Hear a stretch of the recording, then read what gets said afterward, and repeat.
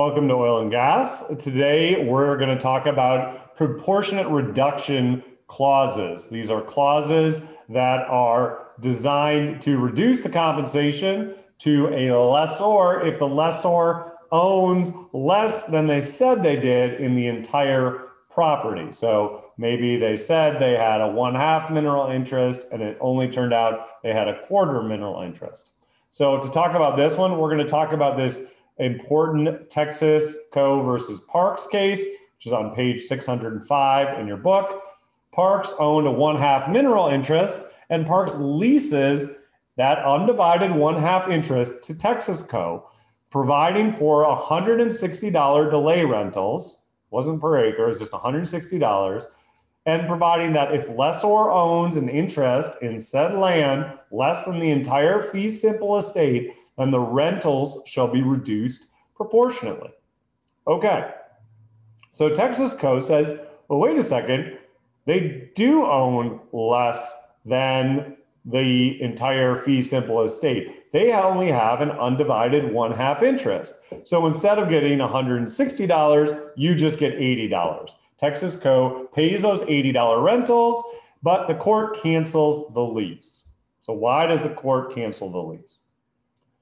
Well, the court says, well, wait a second, did they really own less than the entire fee simple estate? I mean, they do have the entire fee simple estate in that, of that 1/2 interest. So, fee simple means you own it from here to the end of time, you can devise it, etc. And they do have that entire estate in that 1/2 interest. Plus, there seems to be a little bit of a flavor that, like, it seems a little bit shady to have put this $160 amount and then actually fine print means you only get to own you only get $80 delay rentals. So as you know, what happens with delay rentals, you don't pay them accurately, you can lose them with an unless clause, and that's what happened here. The court actually canceled the lease. Okay, so here's a typical Texas proportionate reduction clause, and I want you to think about whether this would have solved the problem. Okay, without impairment of lessee's rights under the warranty in event of failure of title, it is agreed that if lessor owns an interest in the oil, gas, or other hydrocarbons in or under said land less than the entire fee simple estate, then the royalties and rentals to be paid shall be reduced proportionately. Failure of the lessee to reduce such rental paid or overpayment of rentals shall not impair right of lessee to reduce royalties. Okay. So if they own less than the entire fee in the hydrocarbons in and under said land. You might wonder, in and under said land, I mean, that sounds like you're saying 100% interest. Maybe by saying the entire fee, you're saying the 100% interest. Still, I think there's rooms for clarity about saying it has to be 100% interest in the acreage actually described, because otherwise, you might see some wiggle room for the lessor to say, hey, said land was just my 1/2 mineral interest. So there's some danger about that. Now, certainly, it would protect you if it turned out that, the problem in the Parks case was they said they were only leasing a 1/2 mineral interest. Maybe if they had said they were leasing 100% mineral interest and it turned out they only own 50%, then you probably could have used the proportionate reduction clause to reduce delay rentals. Okay, so one application of the proportionate reduction clause is when we might otherwise think that you would use the doing rule. So imagine that Olive owns a 1/2 mineral interest and leases with a warranty. Okay, so she leases as though she has the full mineral interest, even though she only has a 1/2, and she leases with a warranty. So in theory, you would think Dewey should apply. But if you think about what would happen with Dewey, it would get really harsh. Because what would that mean? Well, so let's say that Olive bargained for the normal 1/8 royalty. What was the lessee, the oil and gas company, thinking they were going to get? They thought they were going to get a full 7/8 of production, and just 1/8 would go to Olive. So under Dewig, they could take her full 1/2 share of production, and they could sue her for the other 3/8. So they could take 4/8 of production, right? Because that's the the 1/2. They thought that would be all gone, plus sue her for the other 3/8, because they thought they were giving 7/8, and at most Olive can just give them 1/2. The other half goes to the other half mineral interest owner. The oil and gas company is going to have to use an accounting with that mineral interest owner. So you see, you could think under Dewig, you get yourself into a lot of trouble. Now, in practice, the courts have thought that result is too harsh.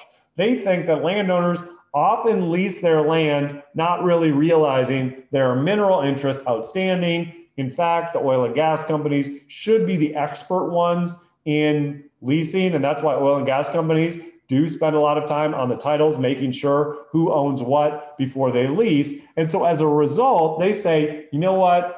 Courts say, in this case, the proportionate reduction clause is enough. So Olive leased for a 1/8 royalty, claiming to own the whole thing. Well, she gets just a 1/16 royalty. Her share is proportionately reduced. There still may be some kind of warranty claim, but her royalty is just reduced by proportionate reduction. Okay. By contrast, Dewey can apply a little bit more forcefully with non-participating royalty interests. So imagine this case. Imagine Carlos owns 100% mineral interest, but owes a 1/16 non-participating royalty that has been granted to another party. Then leases with a warranty. In that case, Texas has said that NPRI, if you don't tell the oil and gas company about it, it's going to come out of your share. So that's this old Texas case, Klein versus Humboldt Oil. And as we'll see, that can have pretty harsh results. So let's imagine this circumstance. Jones and Morales each own 1/2 of the mineral interest in Blackacre. But Jones's half mineral interest is burdened by a 1/16 non-participating royalty that's held by Wynn. So Jones and Morales each grant leases describing Blackacre. They do regular 1/8 royalty and a proportionate reduction clause. So they describe Blackacre overall, not just their 1/2 interest. So what happens with the proportionate reduction clause? That means each of them just gets their share of that well. So they each are just going to get 1/16. Okay? But who does the lessee have to pay in this circumstance? Well, let's see. So we know the lessee assigned a 1/8 lease. Proportionate reduction clause reduces Morales and Jones' share each from 1/8 to 1/16, so 1/16 for both of them. But what about that 1/16 non-participating royalty interest that was supposed to go to Wynn? Well, because of that old Texas case that says the NPRI, if you don't tell the oil and gas company about it, it comes out of your royalty interest. Therefore, Wynn is going to keep getting paid, of course. Wynn has this property right that can't be destroyed by the lease that's granted by Jones. And so Wynn is going to get his full 16th. That likely means that Jones can't claim anything. So under Dewig said to the oil and gas company, look, if Jones just has a 1/2 interest, he's just going to get 1/2 of the 1/8 royalty, which is 1/16. But as it turns out, that 1/16 already has to go to Wynn. And so following Dewig, we give priority to the granted instrument, to the oil and gas company. And so 1/16 from the 1/16 that would go to Jones goes to Wynn, and Jones is likely left with nothing.